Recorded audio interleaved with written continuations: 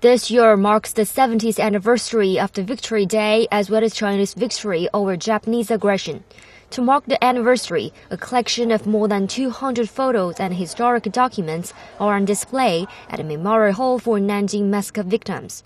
The exhibits tell the tragedy of Nanjing massacre, in which more than 300,000 Chinese were killed by Japanese troops in 1937. This year marks the 70th anniversary of the victory of World War II and China's victory in the war against the Japanese aggression. We hold this exhibition to ask our people to remember the history and the massacre that we went through. The exhibition runs from May the 17th to July the 18th.